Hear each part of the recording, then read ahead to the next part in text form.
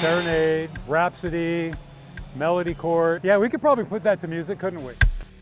Just community volunteers. It's all grassroots, 100% volunteer. We're not directly affiliated with any organizations or agencies. We just did a call out to help get people out here to help. This is everybody from teenagers with churches and schools, veterans organizations, to just anybody that answered the call. You just have to be physically able to do something.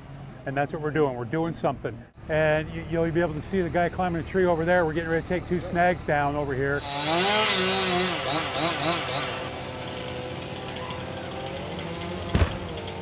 I think it's totally awesome. Port Orchard has just came through beyond belief.